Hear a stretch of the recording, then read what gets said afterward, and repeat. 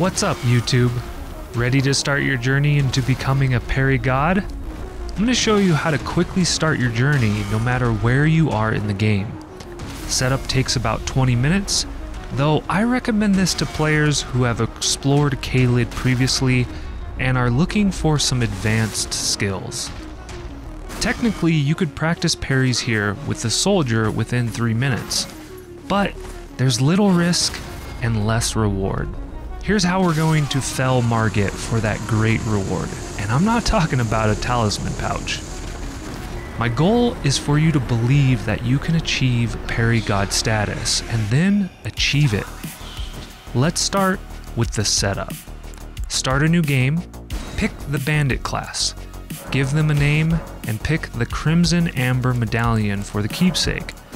Exit the prologue as quickly as possible, head to Gatefront Grace, and get toward from Melina. Head south for the map and continue on the road east to 3rd Church of America. Pick up the Grace Sacred Tear and Physic. Head north and turn east to warp to Caelid by portal from behind the church. Now we ride south towards Fort Ferrith.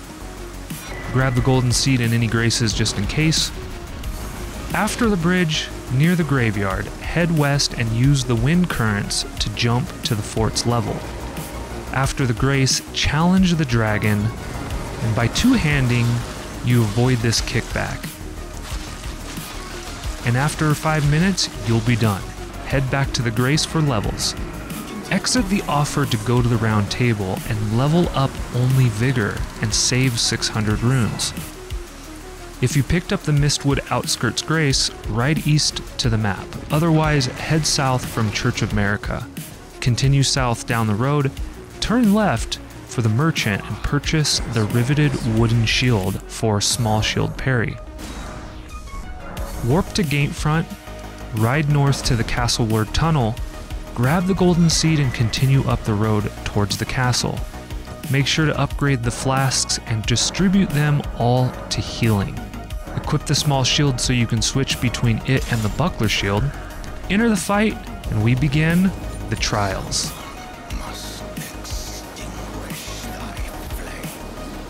First off, try sticking to Margit like glue. You want to be up close and in front. Don't bother attacking right now. This is about practicing parries and learning the skill. This also helps reduce the frustration of dying to Margit. Plan to lose because it's part of the process. See how many parries you can get before a death. Sometimes, counting the parries out is helpful for focusing, but not if it's making you anxious.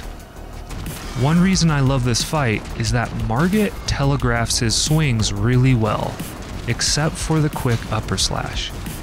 You want to parry as soon as his arm starts swinging forward. If you find you're parrying too early, use the small shield as it has a longer startup. This is my favorite for Margit. Late parriers should try the buckler as it's quicker. Choose one and don't keep switching back and forth. Don't worry about dodging the unparryable holy knife attacks at first. This is why we have health. We are purposefully reducing the complexities, and the health is going to afford us more times per attempt. Once you can successfully parry 9 out of 10 attacks with either or both shields, start mixing in new skills like dodging the holy knife attacks. Then throw in some attacks between parries. Parry and attack, parry charge attack, experiment. Be sure to stop attacking before Margit fully recovers. Be ready. Try to get an attack in before the riposte. You get a parry, strong attack, and then riposte. The timing window is short, and therefore it's a bit tricky, but it's definitely possible. Inevitably, you'll find yourself in second phase. Now start practicing the hammer parry. It's earlier than you may think. You're almost ready to continue to mastery, however, without the mindset in the next section, you may find that victory is just within reach and then mistakes will happen. This ever happened to you? No, I was so close. We need to develop the correct mindset. By the way, if you're liking the video right now, be sure to like and subscribe. I really appreciate it. Alright, the mindset. If you find yourself getting frustrated, take a break. I spent hours just parrying Margit for the first time, focusing on success and fun. I really want to emphasize this. Don't worry about winning. Know you can do this and cast away any doubt. Just focus on executing the skills. Victory will happen naturally upon good executions. Too many times we see the goal in sight, and we focus on that rather than the skills. We get sloppy, we fail easy executions, we start doubting, we change our winning strategy to a losing one. We get anxious because we're so close to winning, losing focus and forgetting that victory comes easily when attention and practiced skills align. Focus on excellence, those good parries, good attacks, and good dodges. The execution. After some time, maybe you'll achieve a flawless first phase, then you'll start making mistakes second phase. That's okay. Let it go.